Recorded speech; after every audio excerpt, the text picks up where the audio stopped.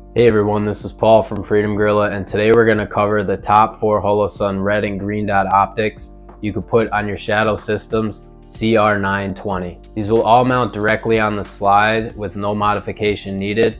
However, you do want to follow the instructions in your manual, and you will want to use the included spacer that they have. We do have a video that shows how to install this, so check out the link below to read the full blog write-up for all that information. And just so you know, all of the optics we're going to cover here today are on our website, freedomgorilla.com, at the best price with free shipping. And we also have a blog post for this video if you want to read the different versions and see the optics for yourself. Just click the link below in the description. So the first optic we're going to cover is the Holosun 407K.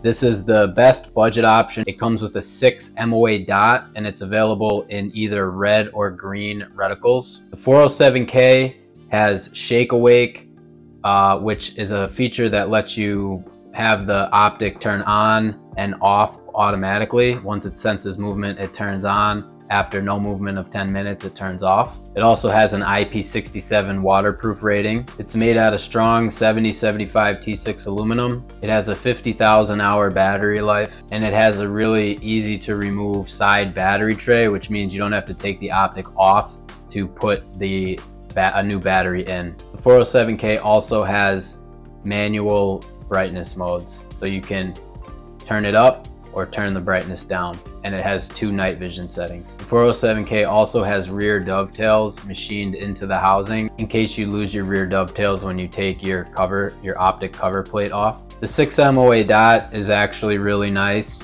6 MOA is really nice combination of large enough to pick up and small enough to be precise. The next optic we're going to cover is the Holosun 507K. The 507K comes in red or green reticles also. And the specs of the 507K are almost identical to the 407K.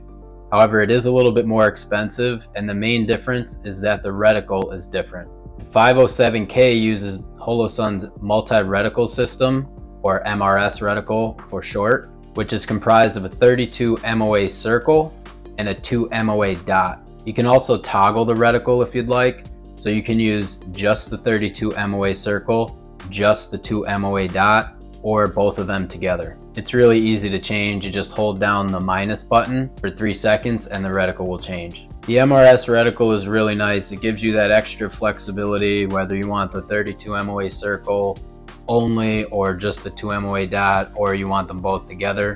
The larger circle does make it a little bit easier to pick up when you draw the weapon and are looking for the dot. The next optic we'll cover is the Holosun 507K ACSS Vulcan. So the stats on this optic are exactly the same as the 407K and the 507K, all the waterproof ratings, housing material, etc., etc. The main difference is the reticle. This uses the ACSS Vulcan reticle, which is a pretty cool reticle. It has a 3 MOA dot in the center, and it has a 230 MOA dotted outer ring. So the purpose of this reticle is to help you find the dot faster when you draw the weapon. If you've never shot a red dot on a pistol before, you'll find that when you put the gun in front of you, you don't always see the dot. Therefore, you have to find the dot. The ACSS Vulcan helps you find the dot because that very large outer ring is not visible unless you're off center. So when you are off center, you're going to see that very large dotted outer ring, and you're going to see a portion of it, and you're going to know how to adjust the gun to find that center dot. So the ACSS Vulcan reticle is actually really good for beginners if you want extra help finding the dot, but it's also good for anybody else, even if you're an expert, to just have that extra security, knowing that you kind of have an aim assist to find the dot if you draw the weapon and are having trouble finding it. The 507K ACSS Vulcan also comes in red or green reticles. And if you didn't want to use the outer ring, you can toggle it off by holding down the minus button for 3 seconds. The next optic we'll cover is the Holosun EPS Carry. This is an enclosed emitter optic, and it's one of Holosun's newest optics. The difference between an enclosed emitter and an open emitter, like we covered before, is that the closed emitter covers the laser beam.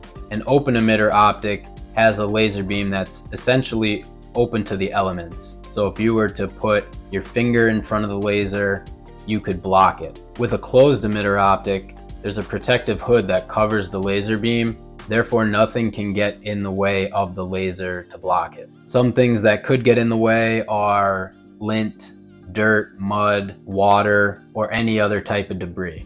How common is this? You'd have to look at your specific situation. If you're outside a lot or carrying your pistol outside the waistband, outside in rain and snow, then a closed emitter might be a good option for you. Some people have also said that cleaning a closed emitter optic is easier than an open emitter optic because you can just wipe off the lens, whereas an open emitter, the lens is recessed, so you have to reach in there with a Q-tip or some kind of lens cleaning tool to clean it out if it ever gets dirty. The EPS Carry comes in red or green reticles, but it also comes in either a 2 MOA dot, a 6 MOA dot, or the MRS system. The MRS versions of the EPS Carry have a solar panel on the top, and they are the only optic in this small K-series footprint that has a solar failsafe on it. So what the solar failsafe basically lets you do is have the optic powered by solar power in case the battery ever dies. It also gives you the ability to have an automatic brightness setting. But in addition to the automatic brightness setting, you can still use manual brightness if you want. The MRS versions of the EPS Carry are the most expensive, and they have the 32 MOA circle and the 2 MOA dot with the solar panel. The other options that are the 2 MOA dot or the 6 MOA dot only, they do not have a solar panel on them, which means they also do not have auto brightness settings, but they are a little bit cheaper. The stats on the EPS Carry are very similar to the 407K and 507K, except there's 8 daylight brightness settings instead of 10, and there's 4 night vision settings. Also, the EPS Carry has an IPX8 waterproof rating, which is higher than the IP67 rating of the 507K and the 407K. They still have shake awake, aluminum housing, 50,000 hours of battery life, and side removable batteries. So which one is best? I think it comes down to your specific situation. How are you going to be using the gun? What's your budget? Do you want red or green reticles? Those are all things that you need to decide. We can help answer all these questions. We have guides to help answer all these questions. So just visit the link below in the description and you'll learn a lot more and how to answer these questions. And you can also get any of these optics at the best price possible and talk to our support team, who is very helpful and very knowledgeable. You can't go wrong with any of these optics. So we hope you found this video helpful and informative. And if you have any questions, please leave a comment below or reach out to us on chat. Thanks for watching.